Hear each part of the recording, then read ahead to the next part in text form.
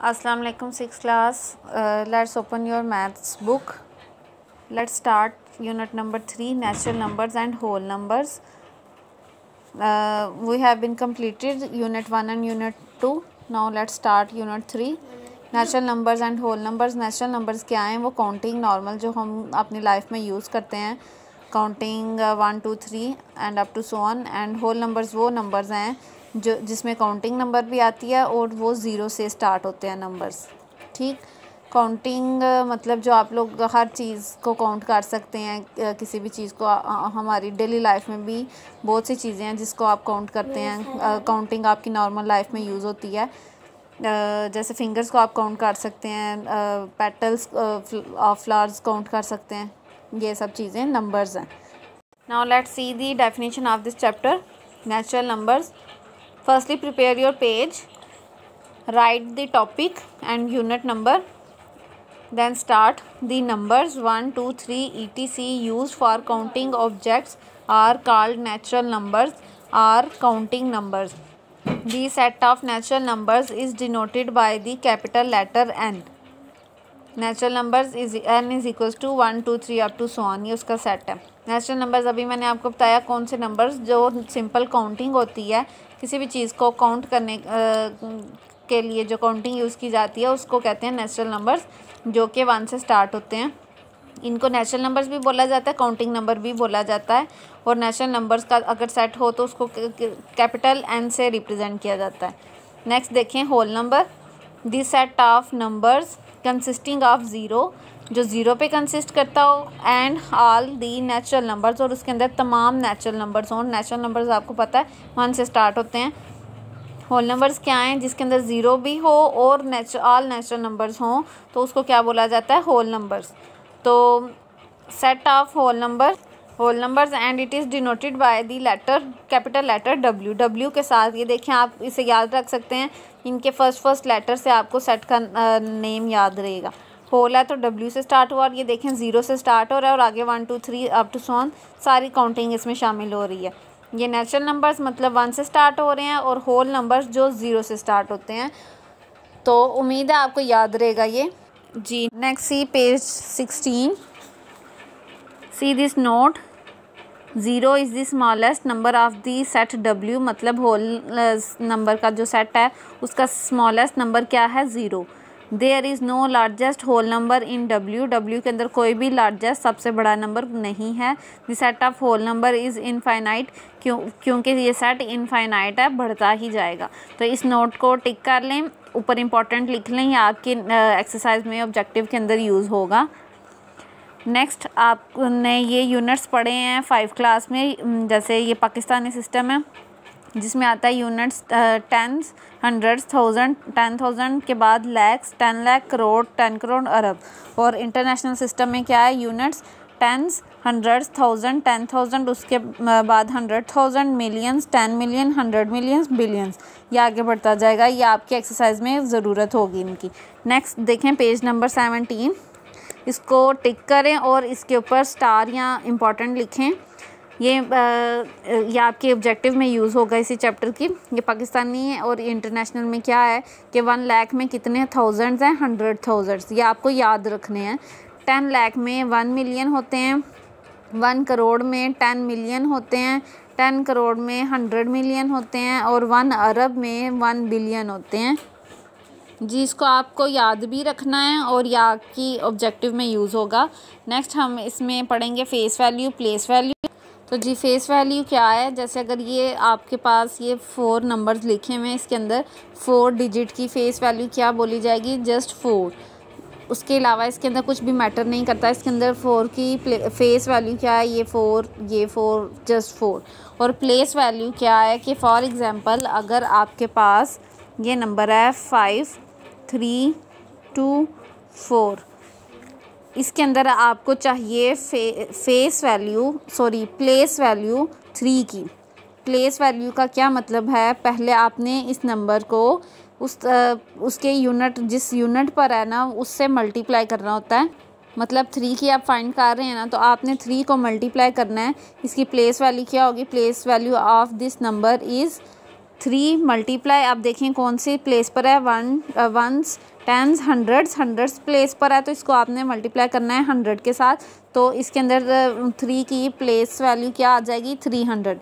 For example अगर यहाँ पे नंबर लिखा हुआ है 5 4 3 0, तो इसमें आपको 3 की चाहिए प्लेस वैल्यू। तो कैसे आप करेंगे, 3 मल्टीप्लाई, ये देखें आप कौन सी प्लेस पर है, वंस, टेंस पर है, तो आपने इसे मल्टीप्लाई करना है 10 के साथ, और इसकी प्लेस वैल्यू इस नंबर के अंदर क्या आ गई है, 30। तो ये प्लेस वैल्यू का मतलब है। नेक्स्ट इसके अंदर हम एक्सपेंडेड फॉर्म भी पढ़ेंगे जो कि आपने 5 क्लास में किए हुए हैं। Now let's start the exercise 3 which is on page 18। Question number 1 is fill in the blanks to make the statements true. अब आपने इन ब्लैंक्स को फिल करना है जिससे स्टेटमेंट ट्रू हो। फर्स्ट देखें, the smallest natural number is dash. किस natural number में स्मॉलेस्ट नंबर कौन सा है, सबसे छोटा कौन सा नंबर है।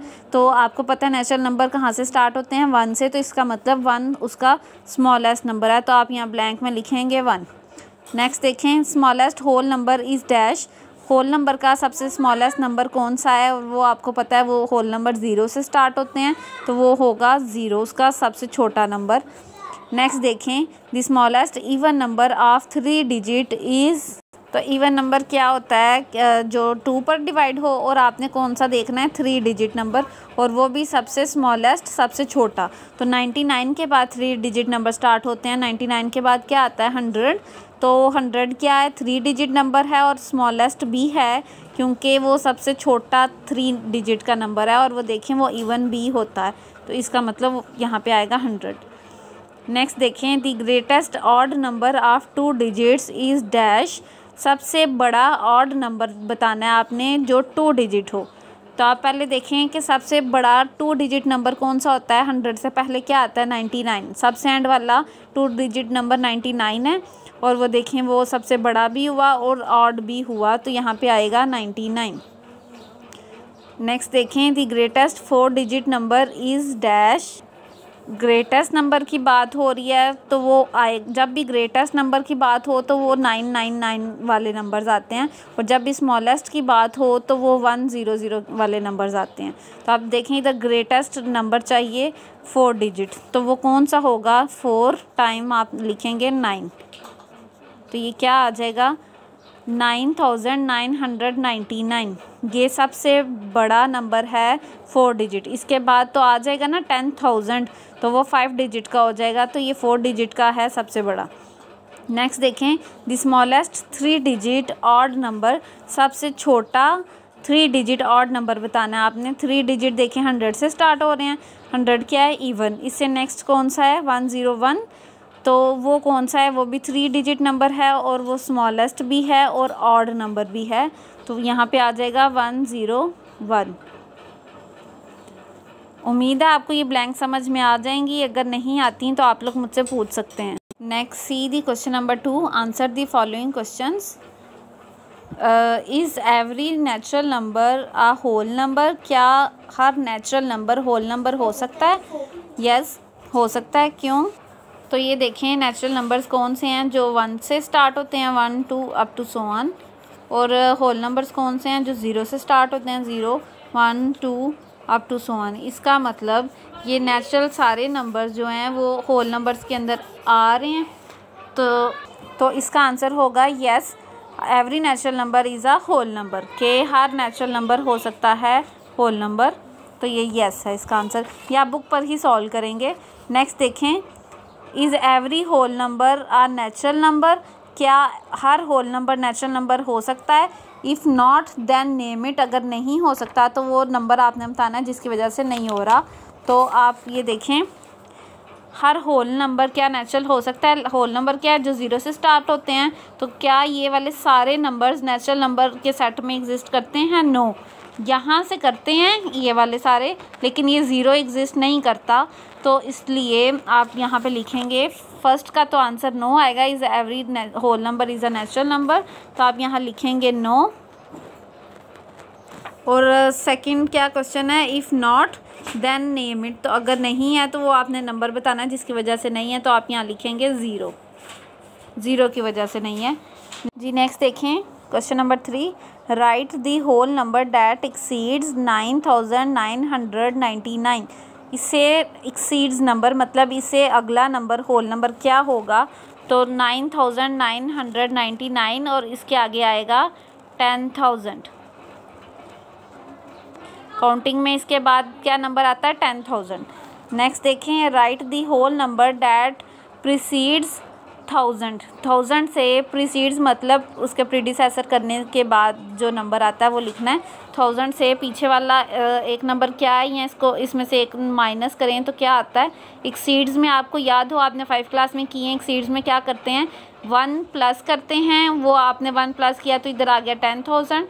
और प्रीसीड्स में क्या करते हैं, 1 को माइनस करते हैं, तो इसे माइनस किया तो आ जाएगा 999। ठीक, ये दोनों क्वेश्चंस अब आपने अपनी अपनी बुक पर करने हैं सॉल्व, और अगर समझ नहीं आती जिस क्वेश्चन की वो आप पूछ लें। ओके जी, अल्लाह हाफिज़।